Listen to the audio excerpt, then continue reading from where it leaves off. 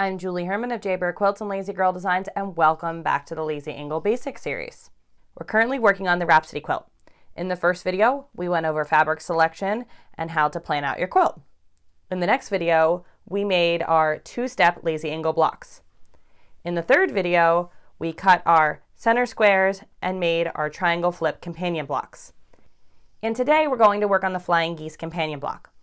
The Flying Geese companion block is made from 2 Flying Geese units. When put together, creates a square. There's many different methods to make Flying Geese blocks.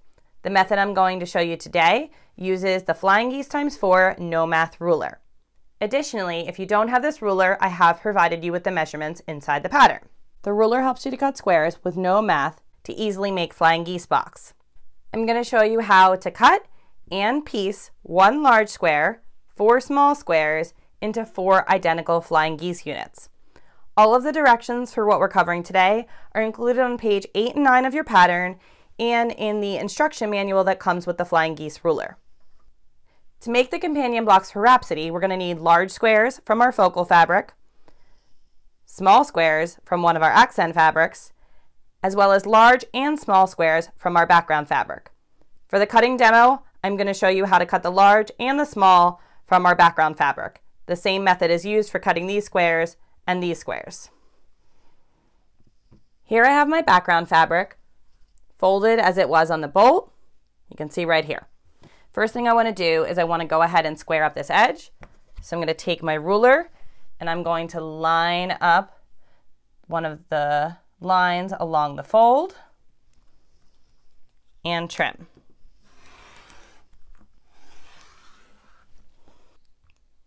Now I'm going to use the Flying Geese ruler to go ahead and cut my squares.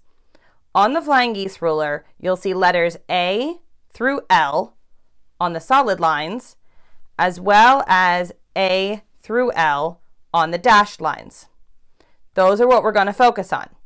We want units that are going to be 3.5 by 7 finished, because when put together, they will yield a 7-inch block.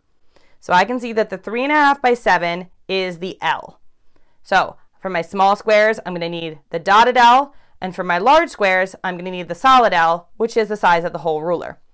So if you are just cutting from your scraps, you can go ahead and line the ruler up and cut. But if you're cutting from strips, how do you do that? What you want to do is take your ruler, and in this case, I have my dashed L, and I'm lining this up on my ruler, and then I'm going to take this ruler and butt it right up next to it. And I'm going to make sure I'm flush with the fold up here. I'm going to go up and down to make sure I stay on that dotted L line. And this is where the no math part comes in. No need to measure what size squares that I need.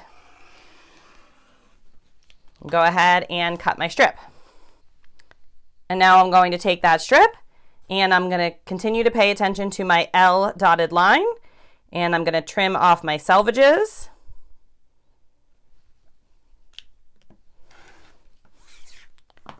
Rotate my fabric around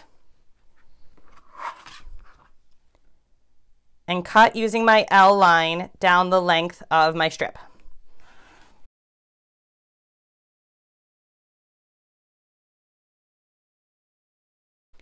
And I'll repeat that with strips until I have all the small L squares that I need as listed in number 4 on the middle of page 8.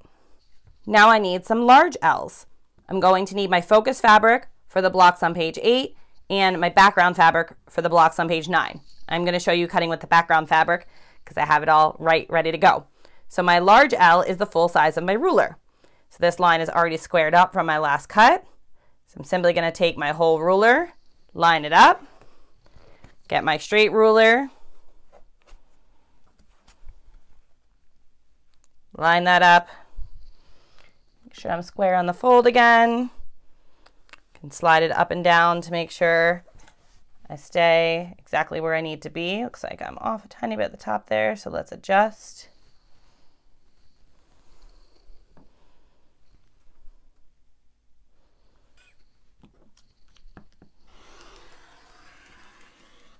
And cut. Now I'm going to go ahead and trim off the selvage. Rotate this around to cut my large L squares.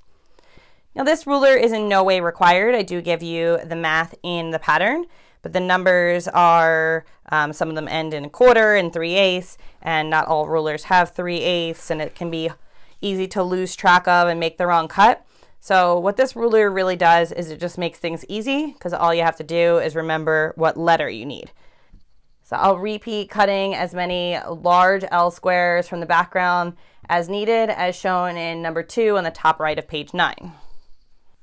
Once you have everything cut, it's time to begin piecing.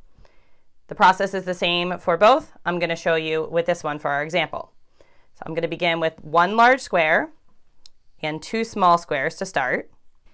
And I'm going to flip these to the wrong side, and I want to draw a diagonal line from one point to the other. This is going to end up in your seam allowance, so you don't need to worry about what marking device you're using, but pencil or something I usually find is best. I'm going to try and make it dark so you can see it. And go ahead and mark it on the other one as well.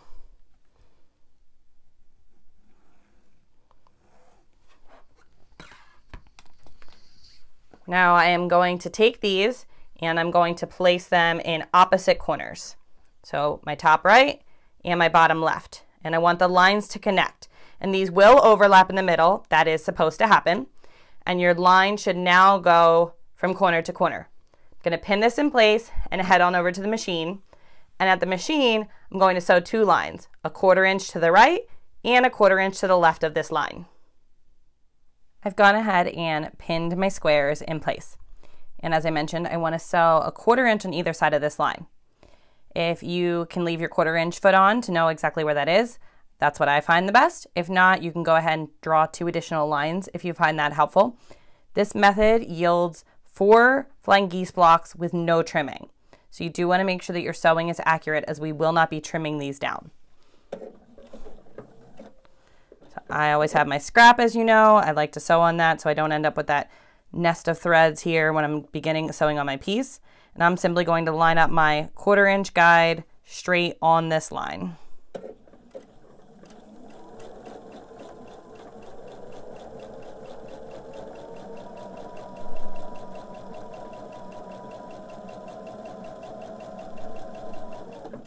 When you get to the middle, just make sure nothing flips, since you do have an overlap there.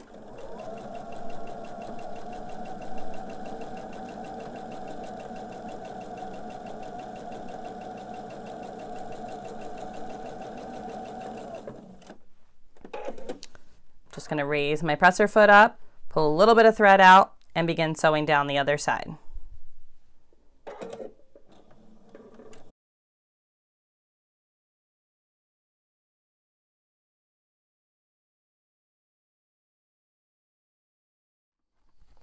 So I want to cut along my drawn line, and you can use your flying geese ruler or your jumbo lazy angle, whatever you have handy.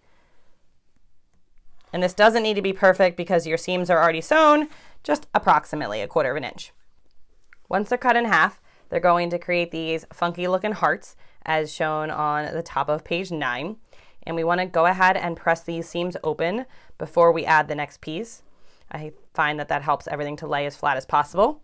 I like to finger press and then press with my iron. Quick reminder, pressing is up and down. Ironing is pushing along your surface. We iron our clothes. We press our quilt blocks. Give it a little press from the front as well. And repeat with the other one.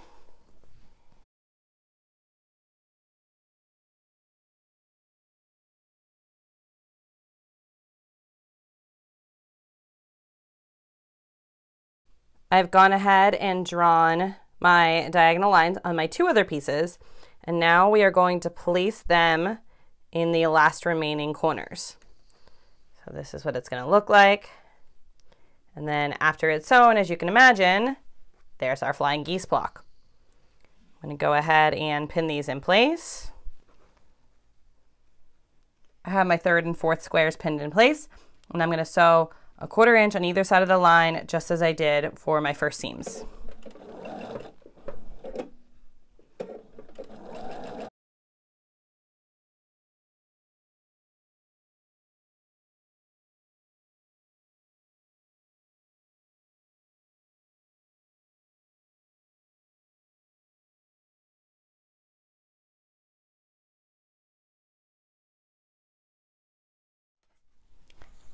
It's time to cut these. Again, we're going to cut on our drawn line so that we have approximately 1/4 inch on either side.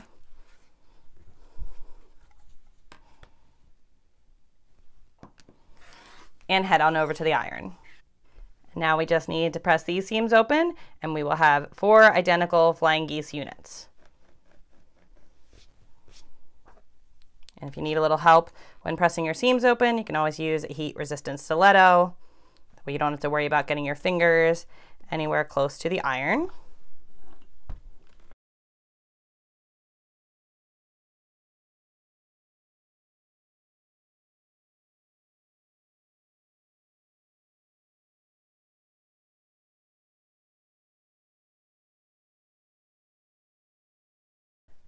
So as you can see, pretty quickly and pretty easily, we went ahead and turned 1 large square and 4 small squares into 4 Flying Geese units. So we're going to repeat those steps with our focus fabric large squares and background small squares to make our other Flying Geese units. Once you have all of your Flying Geese units made, we're going to go ahead and sew them into a square. So we want to make sure that we have our long sides facing each other, because that's how this quilt is designed, and piece this with the same scant 1/4 inch seam that we've been using for the project so far. We're simply going to flip them right sides together, line up the diagonals on top of each other, pin in place, and head to the machine. As I mentioned, to complete my 7.5 inch square, I need to go ahead and piece these 2 together. So I'm going to place them right sides together, and I'm going to line this up. Now, if you prefer to press this way and press this way so that you can nest these seams, that's your personal preference. You can go ahead and do that. I prefer to keep all of my seams pressed open for my quilt. So I'm simply going to line that up on top of itself here, place a pin, check my other corner. And as you notice, these are not perfect 1/4 inch seams, and that's because I wasn't necessarily perfect when I was cutting down the middle of my Flying Geese. Doesn't mean that my Flying Geese measurements are wrong. It just means that I didn't perfectly cut on my drawn line.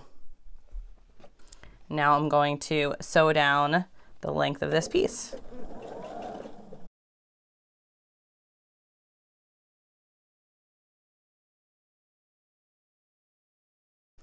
I do find a stiletto can be helpful here to make sure that none of the seams flip.